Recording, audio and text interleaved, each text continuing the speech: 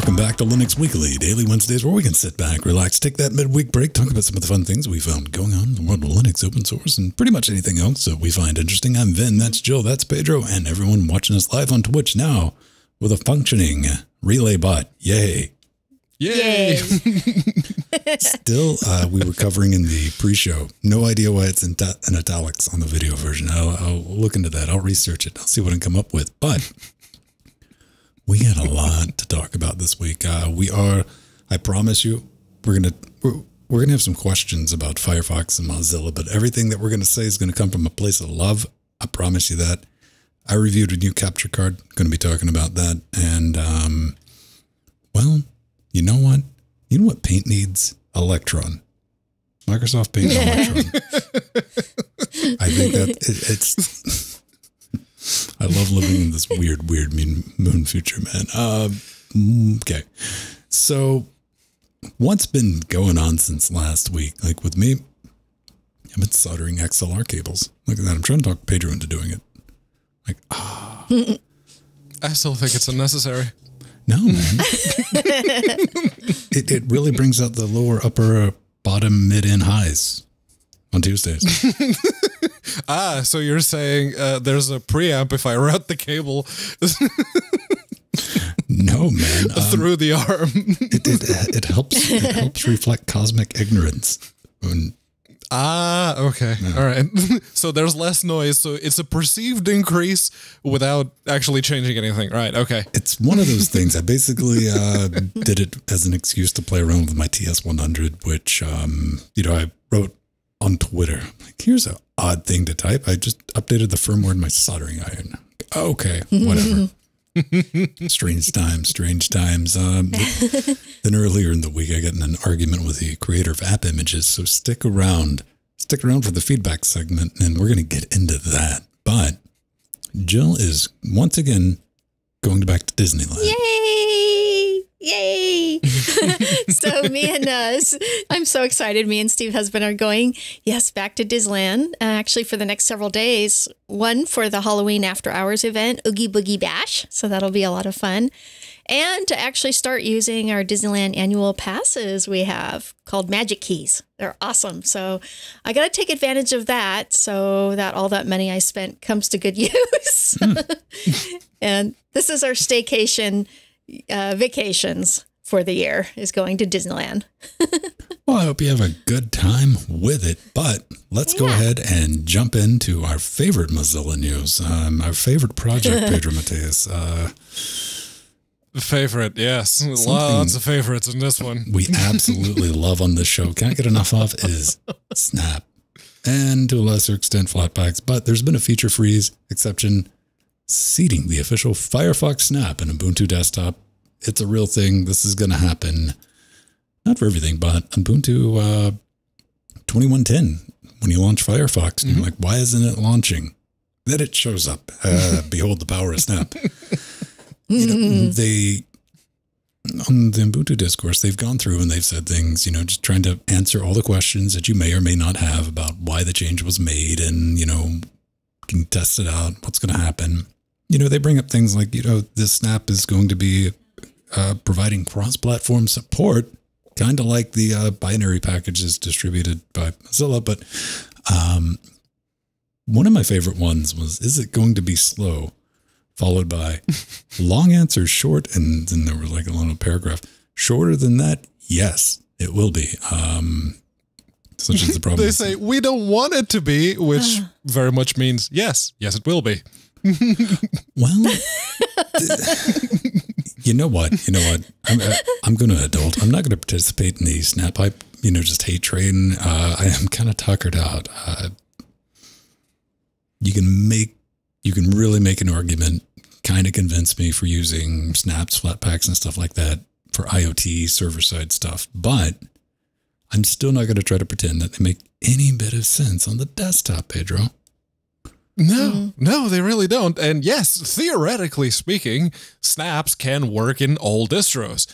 But at this point, I'm willing to bet that there are more distributions that support snaps by default, that support debs by default, than there are distros that support snaps by default.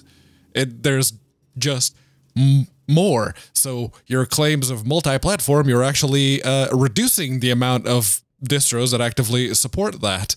And they do have one of the, I think it's the last question in the FAQs. After the transition, do I have to use the snap? We, Mozilla and the desktop team for Ubuntu, recommend the snap, but if you'd prefer otherwise, Mozilla still offers the distro-agnostic builds for AMD 64 and i386, which means, yes, the only version that will be available in the Ubuntu repos is going to be the snap. So that's it. That's the only option you're given. If you don't want to, go to the Firefox website and install it. Did you not get the reception that snaps have when you did this with Chromium? Canonical? Fire or Mozilla, as apparently this was Mozilla's idea, as far as Canonical is trying to push this. No, they came to us. They wanted this, so really? Yes, really. Didn't you read it? Yeah. It's right there on the page.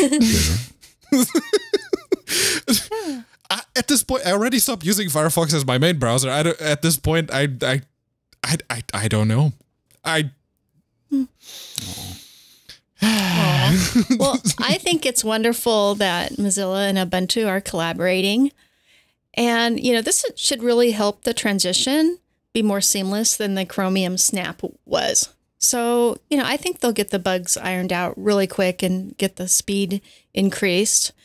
And, but what's cool is the Firefox tar.bz2 build, I've actually been using for years on my newer and older machines, both 32-bit and 64-bit. They'll still be around. Like Pedro's saying, you could still go to the Mozilla website and download Firefox for any distro. And, Firefox is also available as a flat pack and an older version of an app image. So if you prefer flat packs or app images over snaps, feel free to use that version of Firefox. Or just go to the Mozilla website. Well, that's the whole thing. I mean, if you don't want to use it, don't use it. Yeah. One of the things I, ended up moving from everything in the studio from Ubuntu over to Debian was I didn't step 2 after installing Ubuntu was de-Ubuntuing it, taking out things like Snap and all the others. I'm like, why don't I just go straight to the source? But, even Pope brought up it's like, there just wasn't a lot of love and attention being done, addressing things like Snap on the desktop and startup speeds and things that need to be done to improve it. But hey, you know what? I hope it gets there. I hope people don't have an issue with it. And if you're on Ubuntu, you probably won't notice anything other than why is Firefox taking a minute to start up? It really won't be that bad the second and third time, but there's your reason. But this next thing. That's not the only questionable thing that Mozilla did this week. No, sir. No. Because you can't just have the one, can you? You can never just have the one. So now there's a new Firefox experiment. Good and news, what are they everybody. doing? They're replacing everyone's default search engine, or not everyone's, 1% of the desktop users will have their search engine default changed to Bing. Yay! Come on. Really? Bing? I mean, the snaps, okay. A lot of people seem to really like snaps. It's weird that they all seem to work for, or used to at one point work for Canonical, but there's some people who do seem to see the point in snaps. This I don't. It's okay. Are you edging your bets? Are you actively trying to kill Firefox?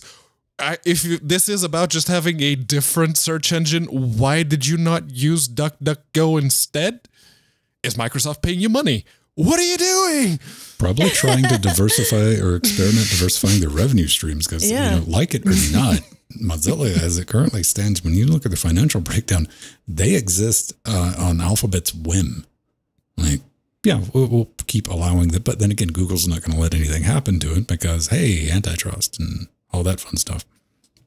And the search contract is their biggest form of revenue, so it makes sense. That is a thing, but I want everyone. If you're currently using Firefox, I use Firefox, but I use everything. I can't, I'm not that. I only use this. But I use Chrome. I use Vivaldi, but I want you to head over to just type in about studies, studies. You might be in for a little bit of surprise. Pedro, you made a point that you were not in this experiment, nor was I, but I was in 2 other experiments. You guys found out. I was in 3 others that I had no idea about. It's like, that feels a bit icky. That does feel a bit icky. It was a very real, oh, really? Huh. Yeah. Okay, let me which, again, I don't mind if I don't remember ever opting into these. That's the whole thing. I don't mind, contributing some user data and stuff like that to any project. Just let me know. But what's the real end game here? Because doing something like this is going to cause the internet to be the internet, right? We're doing it. Oh, panic. There's definitely some of that, yes. But, I mean, maybe it is just as simple. But to Firefox's credit, you can always easily switch the search engines. Yeah. Yeah.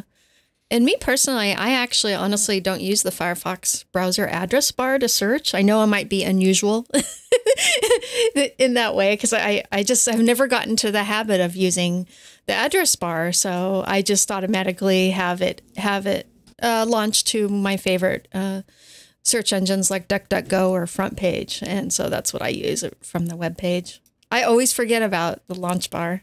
I'm at the address bar for search. It could be convenient. As I'm sitting here thinking about the whys, is that the whole, most technical people use Firefox because of the olden times and they feel like, because it is the one browser that actually adheres to the web standards and all that. So if we change 1%, will we see most of those people immediately go back to another one? Is that what they're looking at to see that metric for something that they may be doing for the future? We don't know. That's the big one. We don't know. But it's strange though, isn't it? I mean, it's weird. 2 questionable decisions in 1 week. Firefox isn't doing too well, Mozilla. What are you doing? We all love Firefox, and I've said it on this show several times.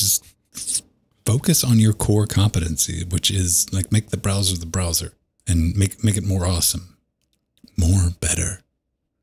So I got hold of something. I talked about it last week on the show, and that's Capture Card. You might have noticed. Nice. We do a little bit of audio and video stuff here. So just a little bit. And just slightly. Which is strange. What are you talking about? Audio doesn't work on Linux. Not even a little bit. Yeah. I need to update my Twitter thing in the background. I want to do the SpongeBob text with a bunch of arrows that says audio doesn't work on Linux. I thought that would be funny. I got my hands on, and by got my hands on, I just went straight out and bought one. The EVGA XR1 Lite. It's like the little baby version of what Pedro has. And by baby version, I mean, it's pared down. It doesn't have external audio, 3.5 millimeter audio jacks. Doesn't have the garish red knob to turn, and it doesn't blink. I see all these. No RGBs on that one. Definite lack of RGBs. Absolute win. But I put it through the paces, and I stacked it up against, a free option if you're doing PC to PC capture like NDI, and I put it up against Blackmagic DeckLink Mini 4K. That's like a $200 option. Why am I talking about prices? Because you can get this thing for under $70. That's the big selling point for it. And what do you have at the end of the day? At the end of the day, you do have a capture card that'll do 1080p 60 and 4K pass-through. I tested that in the video as well. Head over to linuxgamecast.com if you're listening. Give it a watch, and this brings real competition to things like the Elgato Cam Link 4K, which is still over $100.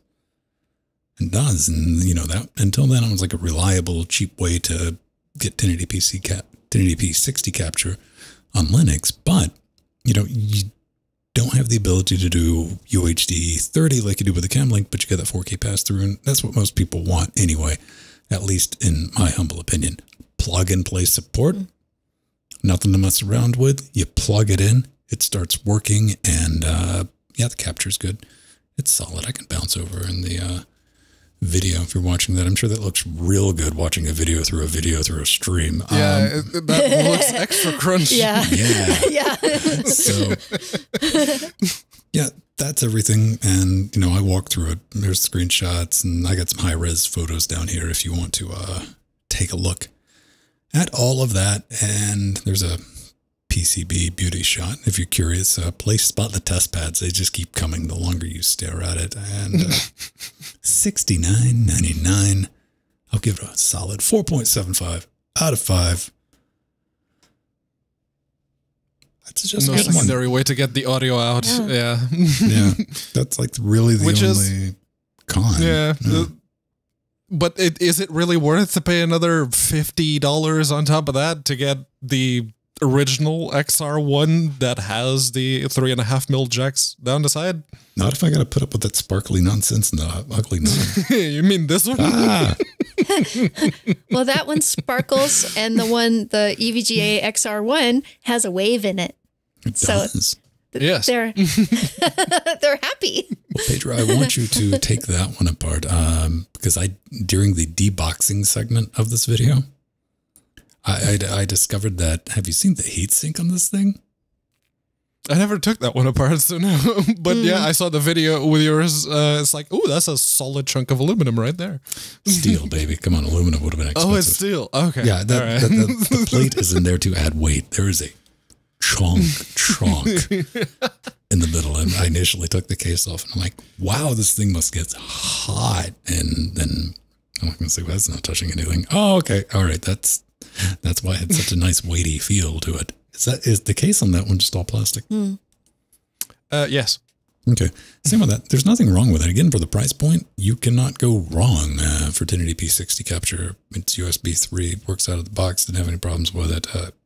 For this price, this is the one I'd recommend. If it's about the cheapest option that, you know, and I know, because, you know, like 2 years ago, I did a video on one that was like $70 from, you know, just a no-name AliExpress one. But those come and go, and you can never be guaranteed, you know, because I also did another video earlier this year of one that wasn't even USB 3, even though it had a blue plug. Yeah. USB blue. Yeah. So at least with the EVGA model, you will know that you're going to be getting a consistent product, and there's going to be a warranty and support and everything on that. Also, EVGA, thanks for the retweet. LGC cares. Tell me about making debs. Ooh, this is exciting. So this is makedeb. It takes Arch PKG build files and creates Debian packages installable with apt. Awesome. And for all the people listening who don't know what a PKG build is, it is a shell script containing the build information required by Arch Linux packages. Awesome. So all you have to do is, after you install it, is do makedeb tac install and whatever program you want. I did Handbrake as an example. And this creates a Debian package. And then you just sudo apt install the software. And I did sudo apt install Handbrake to install it with apt. It was that easy. It does all the work for you. And the Handbrake launched beautifully. And what's really cool is this is another project from the creator of Packstall that we talked about in LWW 280 a while ago. Yes. And yeah, the Packstall app lets you use the Arch user repository on Ubuntu. And I just wanted to say thank you to the developer, H. Wittenborn, who contacted Strider to bring this awesome project to our attention. Thank you so much. That this is awesome. Very nice. Can you imagine being like brave enough to talk to Matthew intentionally? Yeah. Actively seeking him out, yeah. Yeah. But yeah, no, this is exactly what I asked. Is an ability to take the applications that are already in the AUR that you just point at the PKG build and it creates a deb. There. There we go. Thank you. I'm pretty sure it wasn't because I asked for this, but thank you. That is exactly what I wanted. What's wrong with you? You call yourself a Linux user wanting ease of use? No, it was more about the not duplication of work, because you already have the PKG builds. You already know that those work about as well as anything in the AWR does. So, yeah, just let me point at that script and have the deb. Oh. The only two debs I make is... easy peasy lemon squeezy. I take that back. I make debs for three things. I make packages for DaVinci Resolve. I make packages for the kernel when I build it. And I make packages for OBS, deb packages, when I compile it. But that's just so I can keep track of versioning. Deb. Yes. This, neat project. But what's the true age of Linux? Yes, one of the ultimate questions when it comes to, the history of Linux. And according to the register, which for some reason that thing was not appearing, let's just put that there. There we go. According to Linus Torvalds, the actual date, at least according to the tar.gz, the first one, 0.01, that was actually released, was the 17th of September, 1991. So, Jill celebratory kudos to another year of Linux a couple of weeks ago. Probably a little early on that one. I don't know. Oh, yeah. But Linus actually has said in the past that there are actually 3 dates that could be celebrated as Linux's birthday, and this is just one of them. So there's always this fight in the community. Which one's the real date? You know, the date, the email. He sent that email. It's big and GNU. Not like big and GNU. And then this, where he had the original early file, and then the main release that everyone knows, you know, that went out into the public. Yeah, and this all comes because during the latest RC2 window, Linus was talking about all of the things, including the experiment that we mentioned last week or the week before. Oh, you mean the WR? About, that's been fun to watch. WR, yeah. Yes. That they're continuing on with that. Just treat all warnings as errors, and apparently that's been giving people quite a bit to think about. So I look forward to seeing what the actual result will be. If they'll just gonna go, you know what, warnings are warnings, errors are errors. We'll just leave it at that. And I like that Linus, you know, things were so slow in kernel development that he could focus on these, you know, these little things that needed to be fixed.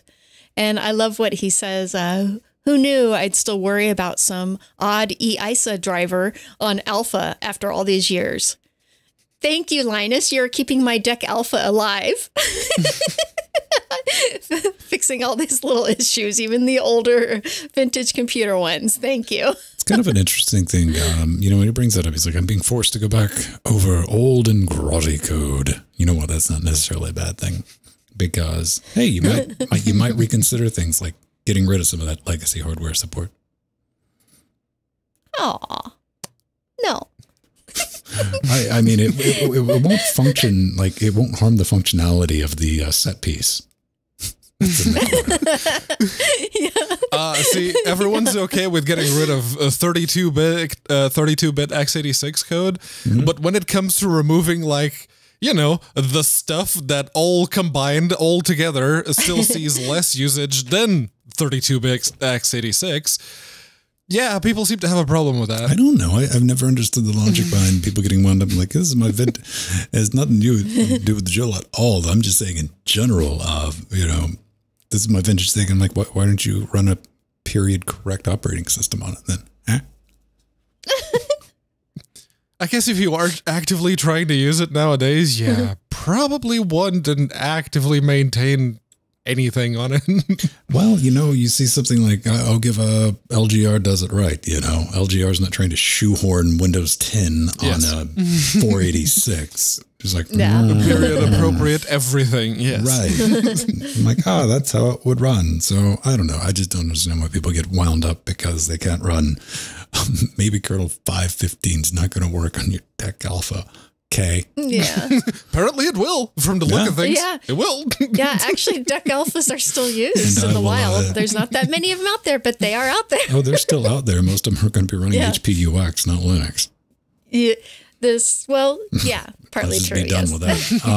So,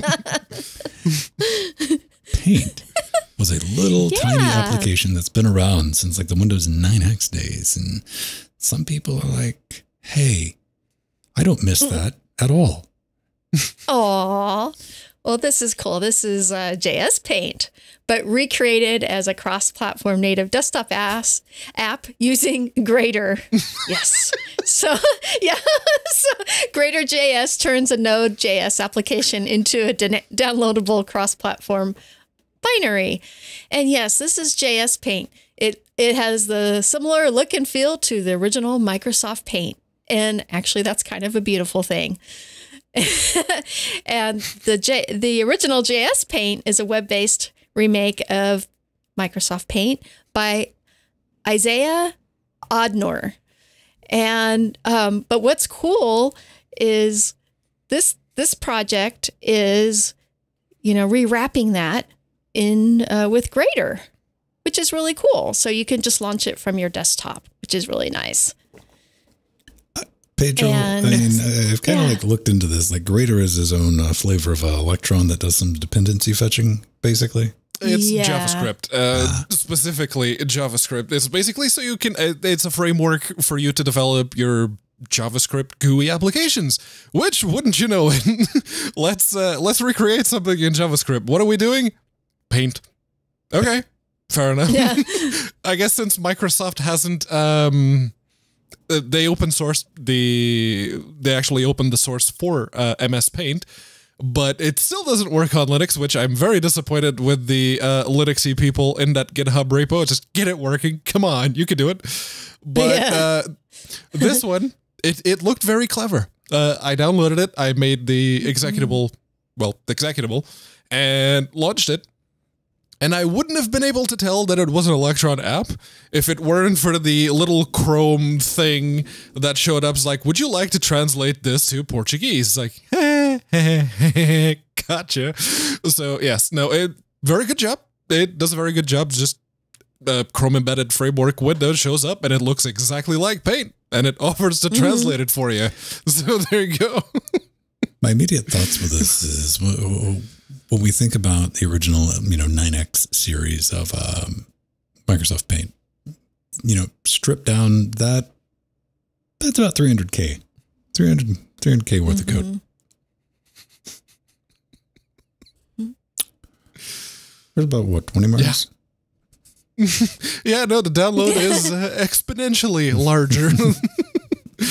Let's see, I actually have the thing still here, so Launched. 24 and I was megabytes? happy that 24. I was happy that the developer has a 32-bit Linux executable of JS Paint as well. I think that was really cool. I launched it on one of my old computers. It's interesting. I just thought I'd bring it up, man. It's, okay, that's the thing. And, the project's author is very clear. It's like, don't DMCA me, bro. So, yes. Yeah. Again, the source code for the original Paint is open. So, Linuxy people, please, someone get on it, get it to work. Can we put But this, if you don't, well, there's an alternative. can we put this in a snap? You could. Then It's already a framework within a framework Yeah. within a framework. well, after that, We've reached inception at that point. once we got that, we can throw it in Docker, right? You can. Yeah. We can live that life. Just have the Docker system run the entire Snap thing. Just to run Paint. Well, what's actually, what kind of neat is that the developer of this i5IK, who wrapped this in Grader, the original JS Paint project, they had tried to make their own Electron app of it, and I guess it didn't turn out too well. So this you got to imagine, like turned halfway out through the awesome. development of like JS Paint, it's going to hit you like, what am I doing with my life? But then you look at what you've already done. It's like, well, this is almost finished. So Yeah. That's why we got to get projects like this mentioned, because it's just neat. Yeah. You know, practicality, whatever. Yeah. You got anything else you want to add to this, Joe? Yeah, definitely. Yeah, actually, what's really cool about JS Paint is it has a lot of fun extras as well. Like it has dark mode, and it even has a red theme, which is called Occult, the Occult red theme. I wonder if Ben likes that one. We played with it. Pedro's It's the one very with the bright red. on his watch, not me. I suppose I do have the Cultist. Yeah, there you go. Yes. Fine time. And you can also upload your pictures to Imgur, which is really, really nice. So there's lots of little extra features with JS Paint that the original MS Paint didn't have, and that's wonderful. Right on, right on. You know what else is wonderful? You. Supporting everything we do, keeping us loud, live, and independent. Yeah, thank you for that. If you want to join that eclectic bunch of misfits, you can head over to patreon.com/Linux Gamecast and join our not cult. It's not a cult, Pedro. It's totally not a cult. What are you talking about? Listen, man. These aren't wizard hoods on my chair or anything. No, just don't pay attention to I would hope not. Aw. Thank you, eShop. We have red in our lower thirds, Ben. That makes us a cult. How long did that take? 290 something episodes. Sounds like that. Yeah. So I don't think it was the first one, but second or third, definitely. we definitely want to throw it in. We got a couple of bonus things for patrons, like the video I just finished with the EVGA capture card. That's been out for a couple of days. So I'll give everyone a nice early look. We got access to our Discord, super secret Discord, that we hang out in the other 6 days of the week. That's where fun conversations go down with interesting people. We got a pretty super shows, and we do a bonus hour each and every week in podcast and video format. And if you like this, this is just the middle. There's a beginning and an end to this. We call it the Uncut Series, and that's also available in podcast form along with a video version. If you get some extra cheddar that you want to kick in our direction, we thank you very much for that. Keeping us loud, live, independent, and yes, see, that's like this episode is brought to you by you, and that's really neat. We've been able to do it like this. We love you for so long. You can just head over to linuxgamecast.com. There's a support button. We got a bunch of different options there, man. But we appreciate anything you kick in our direction, Twitch subs and all that fun stuff as well. Now, this is a big, honking, edible cheese plate, isn't it? Yes. That is a cheesy, good-looking pie. cheesy plate. I don't know. I mean, that looks like it has aspirations to become a deep dish something, doesn't it? Like, I'm it's kind of looks like a cheese pizza with maybe some sausage in there. It may be I can see the knuckles of the person, so that's definitely a little zoomed in, but that's still a fairly chunky pizza, that one. Yeah, nice. Just in time for slice of pie. You know how much pizza you can buy for $45 million? Oh, quite a bit. In the right? UK, that's like 3. Yeah, I mean, so they're getting a cash infusion over at the Raspberry Pi project. I thought this was kind of neat. I wanted to give it a mention because this is something that's kind of important. They've managed to get,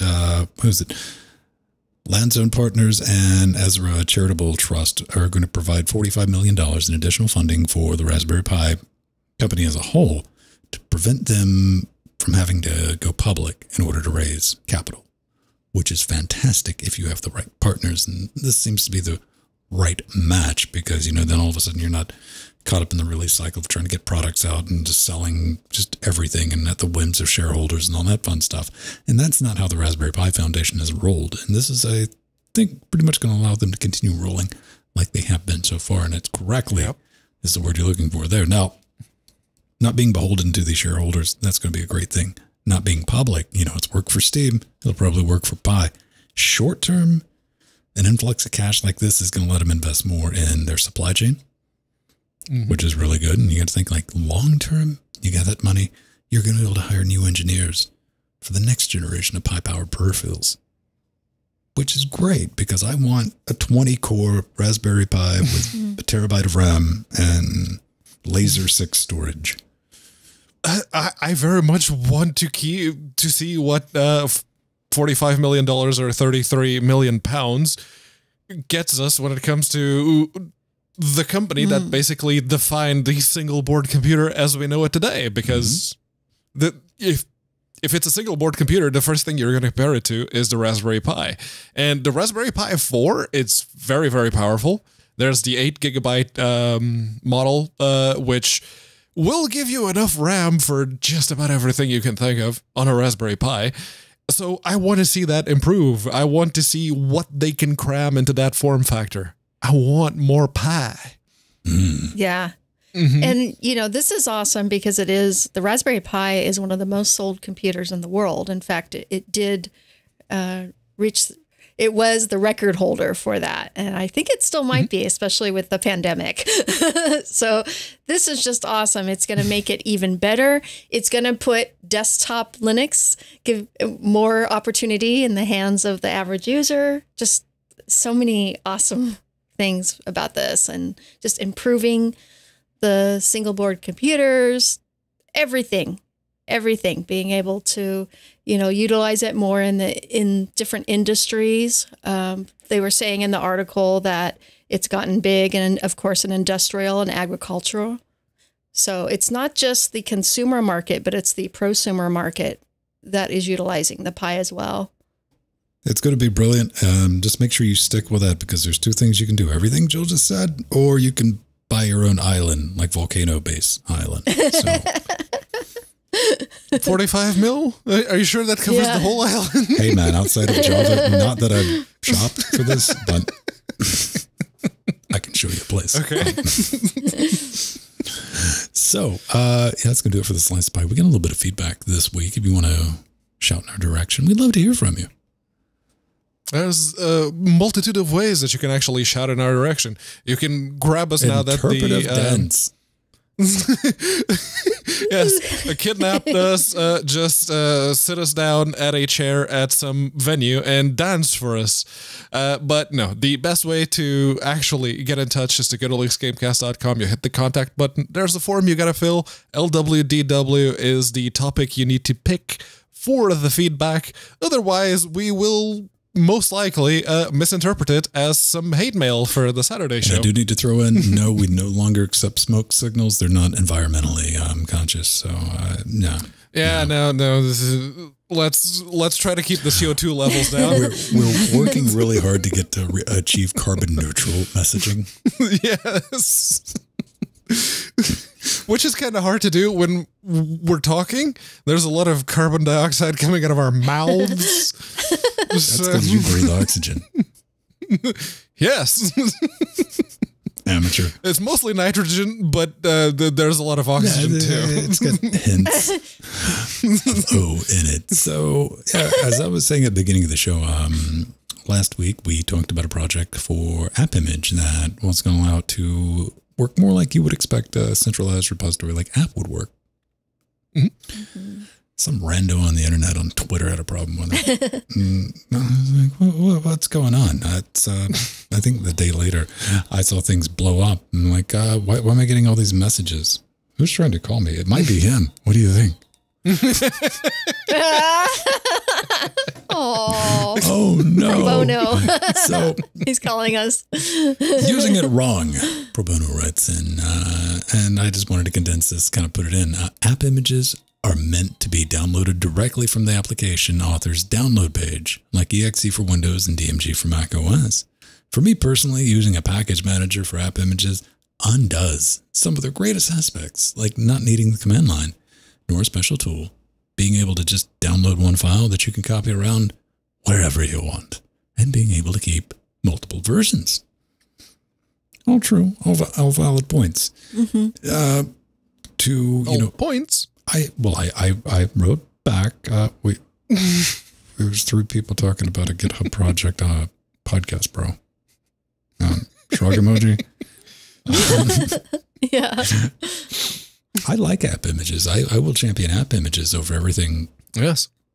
instantly. As far as like agnostic packages go, that's they're the best thing. I throw it out. Yeah, if I it's want my to try favorite. before I buy, I see an app image. I'm going to try that. And if I like it, I want to put a ring on it. Okay, then we might do an app search and be like, hey, you're floating around. If I really want it, then I'm heading over to your GitHub or wherever. You keep your code and I'm going to build my own copy. But the evolution of things, saying that you need to use thing X only the way that it was intended to be used is laughable. Yeah. Well, it's like Ven is saying, it's nice to have another option to find app images. It's very convenient to see what app images are available in the terminal, install them, and have search capabilities for them. And using AppMan actually saves me time. And this is something we talked about in the pre-chosen with me and Ven and Pedro.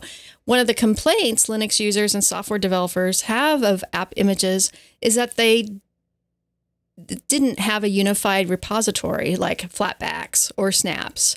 And now they do. And maybe there will be greater adoption because of it. And yeah, app images are the oldest containerized format for installing apps on Linux. And it is my personal favorite as well. I love app images. Portable Linux apps. Yes. Thank you for creating app images. We were very clear with that. This piece of feedback comes from the creator of app images. So, Yeah.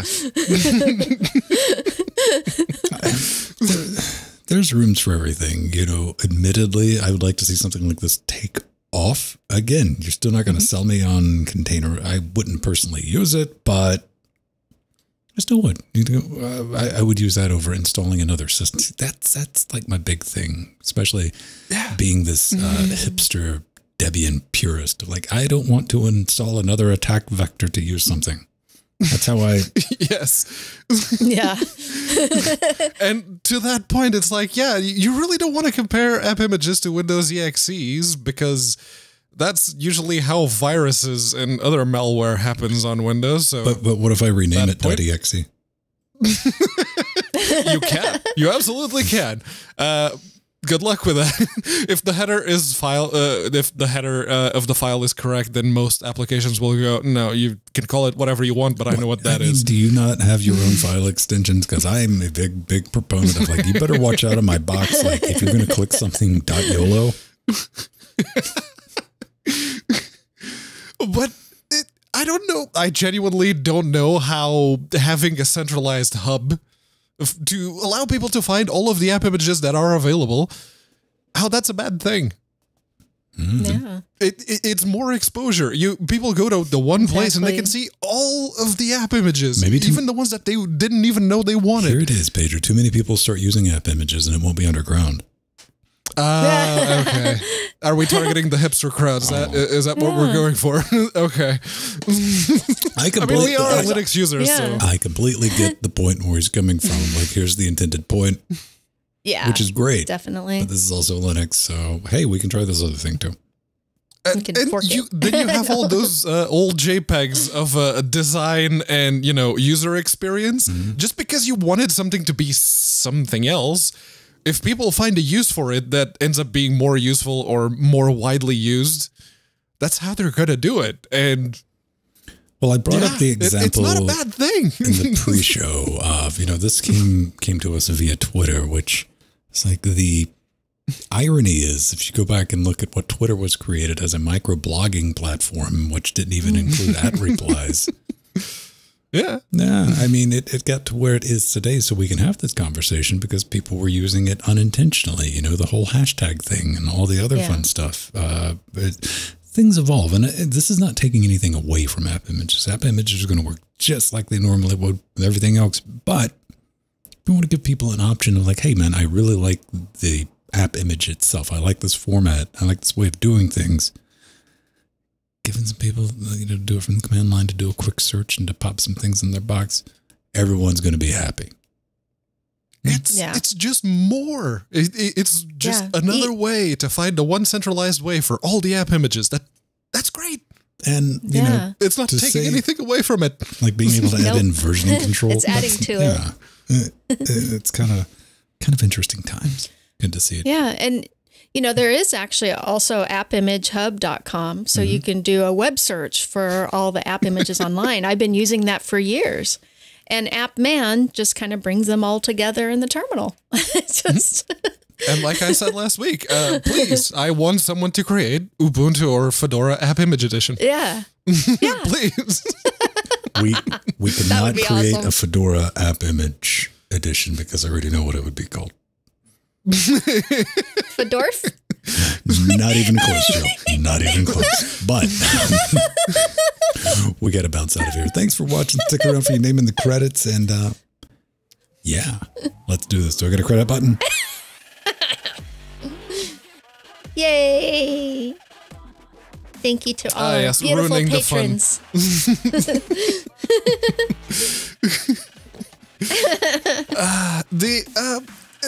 Yeah, it is.